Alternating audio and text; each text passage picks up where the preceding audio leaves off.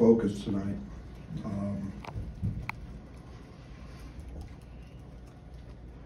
I think you guys found out the other day I wasn't very happy. Just in our pregame conversations, and I've spent 2 days just trying to reconnect this team in terms of what we do on the defensive side and how we go about it, and having a little emphasis on that. And it's amazing how offense becomes easier when you don't worry about it. And I thought tonight was a great example of that. I thought, I didn't know Terrence had 31 until I post-game. He guarded the basketball like he did early, and we got connected that way, and that makes things easier for us. But I thought our emphasis the last 2 days, we didn't work 1 second on offense. We knew they were going to play a little zone. We worked on that today in shoot around. But it's all been about the defensive side and just getting back to guarding. And the only thing that we didn't do on that side today was loose balls and just come up with them. We got to be much better at that. That didn't impact this game, but it could impact us in March. So Coleman was fantastic. I thought he set the tone when they went to zone, getting the ball in the middle to him, and he just sprays it. And the last thing he does is look to score, but he throws that thing out and gets TJ a couple wide open threes. 50% from the 3-point line. You'll take that every night. 12 of them. I keep wishing we would shoot more, but tonight was a solid night. And then I thought defensively, we talked a lot about keeping them off the 3-point line. I thought that was the one way they could beat us. As if Williams and Namari and Llewellyn made threes, they throw one in the last minute. So we did a great job there following the game plan, and all in all, good night.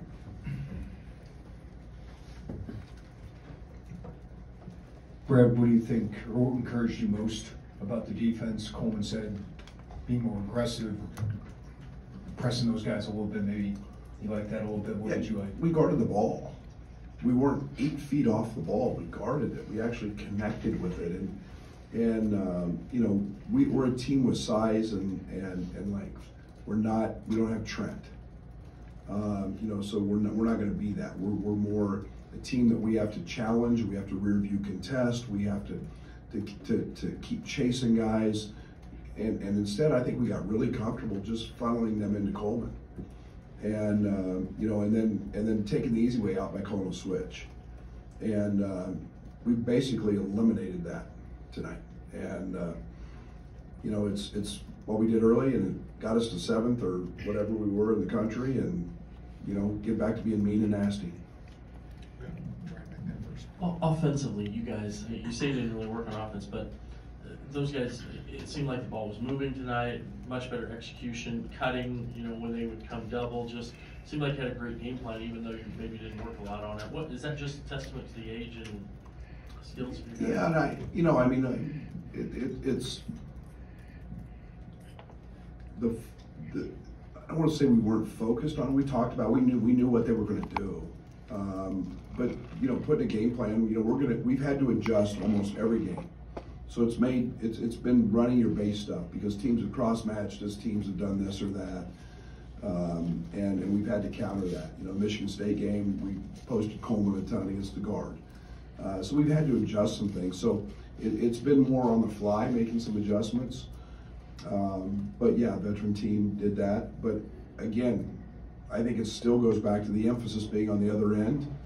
And that's what's going to win. We got a number 5. We're number 5 in the country on offense. So probably moved up after tonight, I would think. But we got to understand what wins. Offense is fleeting, and we got to keep figuring out how to win when the ball doesn't go in. I know you talked about reconnecting and the emphasis on defense. I'm just wondering if there's anything from the last 2 days that you could paint us a picture of kind of what that looked like to spark that attention to defense and that shift. We lost. Losing. I mean, there's 2 things that happen when you lose. You either learn from it or you accept it. And we have a great locker room. and we're not going to accept that. And if anybody liked giving up 9 out of 10, when the game's on the line against Michigan State, when we have an 8-point lead and control the game, then they don't need to be in that locker room. And this is a really smart group. It's a cerebral group, and so losing's brutal. I mean, it's in my world it is, and so they don't accept it, and we learned from it, and we talked about it, we showed film, and then we went out to try to correct it. Brad, you mentioned it with Terrence on the ball.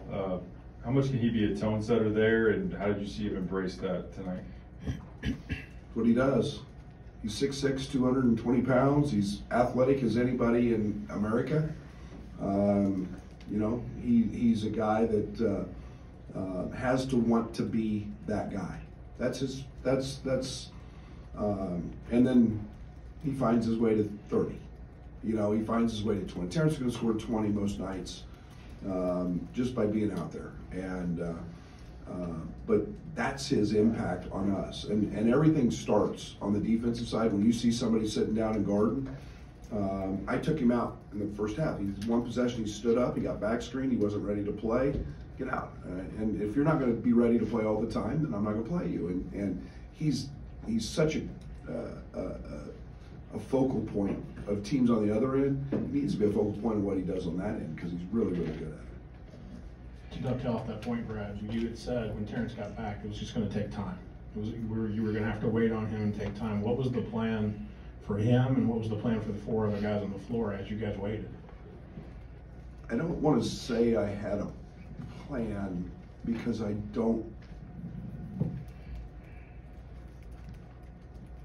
Then I'd be disappointed if it wasn't met. And so you always want things. I'm very impatient. You always want something sooner than it happens. But you're realistic. He was gone for a long time, and coming back, we were in a pretty good groove offensively, and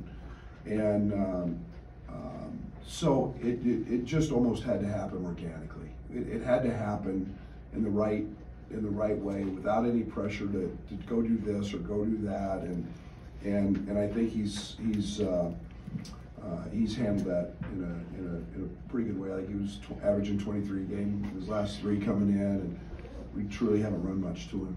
And but re-engaging him on that end has the ability to take us to another level. Coach, they had four early offensive rebounds and very little after that. Was there a point where your team just got dialed in on the defensive glass? Yeah, and Doug, it's one of the things we talked about.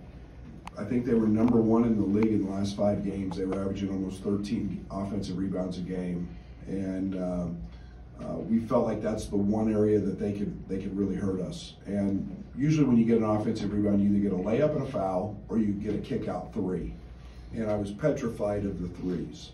And again, we fumbled a couple balls and we should have had, but we I don't know what the margin is, 10, 9, but and I think that's one of the things that I felt pretty good about because they're big and they're physical. I guess as a coach, to have a guy like Terrence that can score 20 or 30 and you don't have to just run set after set to do that, I guess what's the comfort or the advantage or just I'm not sure how to phrase that, but just to know you've got that in your back pocket? Well, I think when he starts shooting the 3 like he's shooting the 3, then he becomes a really, really hard guard. And again, Ty, Coleman, Marcus are all really good playmakers. It's what he does on the defensive end triggers what he does on the offensive end. He gets out in transition. If I could ever get him to be a 6, 7 defensive rebound a game guy, he'd get another 4 or 6 points. He scored 4 or 6 the other night in Michigan State on the offensive glass. If I could ever get him consistently to go to the offensive glass, he'd find another 4 or 6 points there. He just knows how to find baskets. And he doesn't need a lot of help doing that. And getting to the free throw line and all those things factor in. But yeah, he finds points in a lot of different ways, and his teammates find him because they're all playmakers. Coach, to kind of piggyback on that 50% three-point shooting tonight, how much of a relief is it for you to kind of see those shots fall in, especially with the recent struggles here at home? You guys make that up, not me. I relied so little on offense, and you guys think I'm nuts. I know, because it's so fleeting, and it can come and it can go. And is it great to have one of those nights? We've had a few. Is it something I worry about? Most of the time, I just want them to keep shooting them and shoot more of them. So I don't really concern myself with it. When we're taking good shots and the right shots, I'm all in, because really good shots are hard to find. Brad Wilkes usually one of the first ones off the bench. What was the reason behind him kind of coming in later? Nothing, just kind of a, Luke's a tremendous shooter. He's fighting, he's competing, and just kind of stayed with the little group a little longer, and that was kind of what the game needed on the defensive side. So he'll be fine. Last one here for Scott. The last 3 games now, Coleman's got 17 assists. I mean, has there just been, the opportunity's got to be there, but have you seen something from him where he's facilitating at a higher level like that? Yeah, other than his no-look pass against Michigan State, he's just made. He tried to throw a back cut. He's made really smart plays and simple plays, and obviously somebody's got to finish him. But the game's really slow for Coleman. Mentally, he just sees it, he understands it.